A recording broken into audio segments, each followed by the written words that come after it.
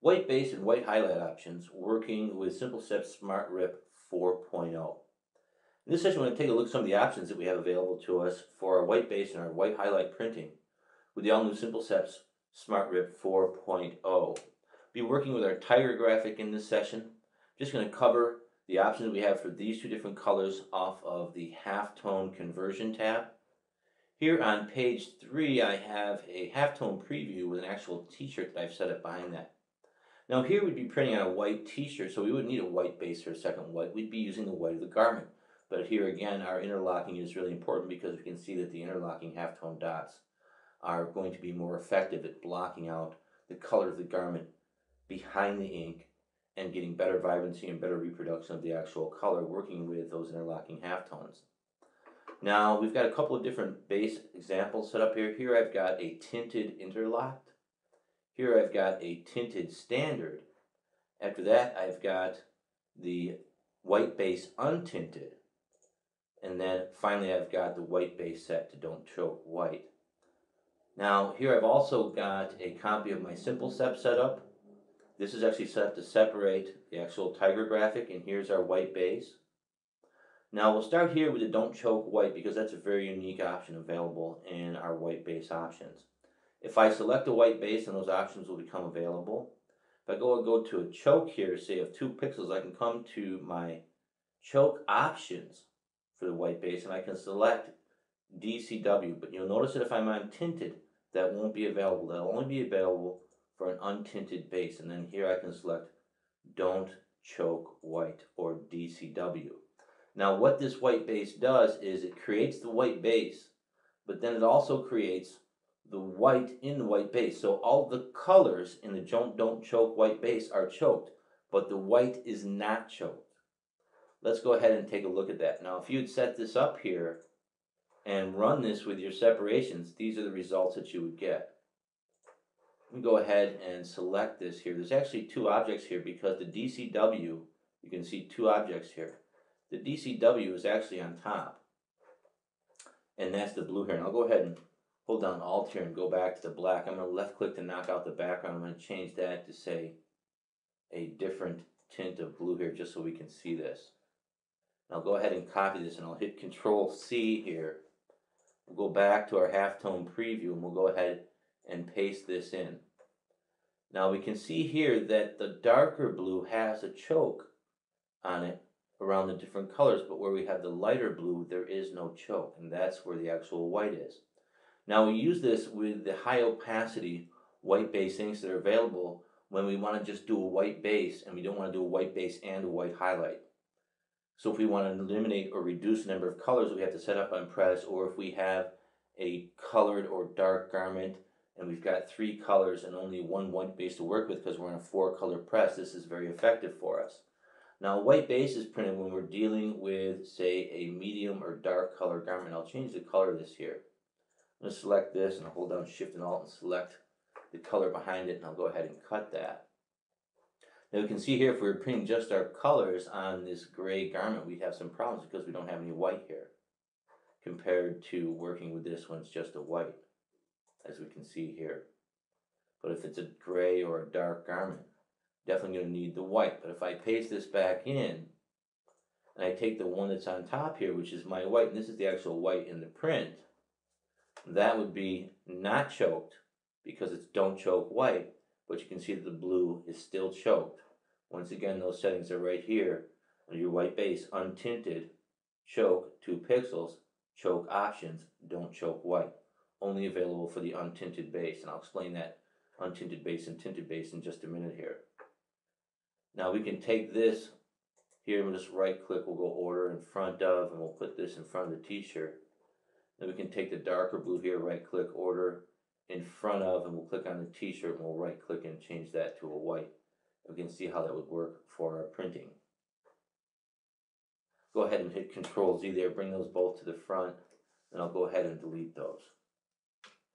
Now the difference between a tinted white base and a standard white base is the fact that this is a tinted white base, and if we look at the paws of the tiger in the halftone preview, and I think I accidentally deleted my black there just a minute ago. Let's go back there. Yeah, I did delete that black. I want to hold down Alt there and go down until I get to that white. There we go. Now we got that deleted, and there's the black. You can see that there's grayscale in here, where there's actual color. This is a tint of black. Or if it was white, it'd be a shade. Now, looking at that black, if we look at our tinted base, we can see this right here.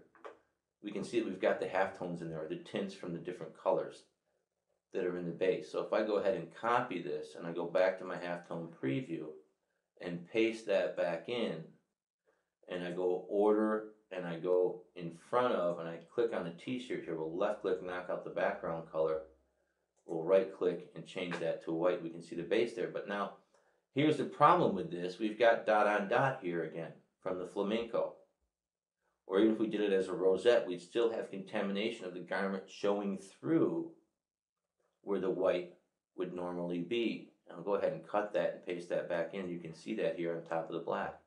Here we've got dot on top of dot.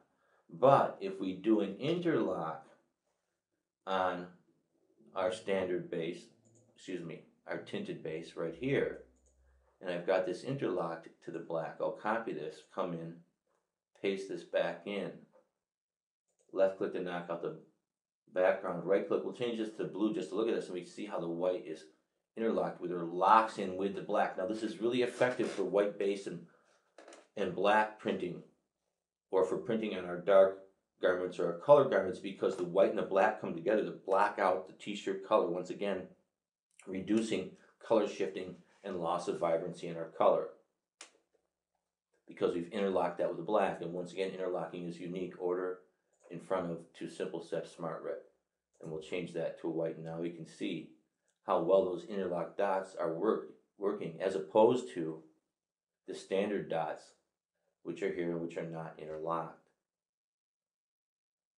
Now the difference between a tinted and an untinted base is here we've got a standard untinted white base.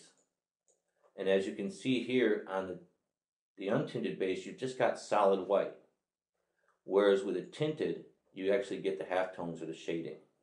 And you can see that here when you set up your settings. You can select between untinted and tinted in your white base options. And here's your interlocking halftones if you wanted it set up. So if I was going to print this shirt, actually what I would do is I would go with the tinted base, the interlocking halftones, and the choke against the black. Now a lot of that depends on your level of screen printing skills and how well you're able to hold halftones in registration. If you're kind of new, you might want to just go with an untinted base and just choke that and go with don't choke white if you've only got a 4-color press. The best way to handle this is really do some testing with your own printing and see how things work with your process. The difference isn't that huge, but yet if you go with the tinted interlocking, you do get better ink coverage, but yet you're not going to have as heavy of a hand of ink on the garment as you're going to have with the untinted. You know, when you print this untinted, you're putting down a big slab of white ink underneath all of your colors. With this method, you're not doing that, especially with the interlock. You're just interlocking your black and your white. So you're going to get a better printing result and a softer hand, a smoother hand or feel on the actual garment, because you're not laying down as much ink for your white base, but yet you're still getting superior ink coverage. Let's go ahead and take a look at the difference between our standard and our enhanced white highlights, or second white for our printing. And we'll find that down here in our white highlight. And once we select that, we'll have some different options here also, but there's also white highlight options up here above our separations that will also be applied to our simple vector separations, and that's selecting enhanced white. But let's go ahead and take a look at this. The basic difference between the standard and the enhanced white highlight is that the standard white highlight has just the Pantone Trans White or white color in the separation. This is the same way that CorelDRAW or some of the other vector applications actually separate this. But the fact is, if we look at our original graphic, we can see that where we've got gray, there would actually be white in here. This is a tint of black. Where there are tints of the orange here, there would actually be white in the tints of color for our second white or white highlight printing. The standard second white does not include that. However, the enhanced white highlight does, and you can see the gray from the pause and from this screen printing squeegee in here, in the handle. Now this has also been interlocked, once again for my second white. I want that ink coverage. If this is an interlocked, I'm going to have dot on top of dot or dot next to dot. That's not what I want. I don't want contamination of the color. I want the blend between the white and black, or the tints in the white, to blend very effectively. And if I go ahead and copy this and we go back to our halftone preview and we paste this in, we'll left click, knock out the background, we can see that this white has the white from our tints in it. So that's a big difference between the enhanced white and the standard white, using the enhanced white option here. And then we go to our white highlight and select, let's scroll down here and select our interlocking halftones to get that. Of course, we can spread here, etc., with our different options for the raster type halftone under the separations tab. So we've got a lot of options and a lot of ways in which we can do very custom separations of our white bases and white highlights that are very unique to SimpleSeps SmartRIP 4.0. This enhanced white printing you won't find anywhere else, but it's correct printing, especially where we have tints of color concerned that would actually have white in them. So concerning a color tint, the correct separation would have the white. You wouldn't print just the standard white for the correct color separation, unless you're dealing with just solid spot colors. But very often in screen printing, we're dealing with halftones and tints of color. And SimpleSeps SmartRIP gives us more options and more flexibility relating to our white base and white highlight printing than any other form of color separation available for spot colors in the industry, and also for our halftone ripping. So go ahead and wrap here relating to our white bases and our white highlights with SimpleSeps SmartRIP 4.0.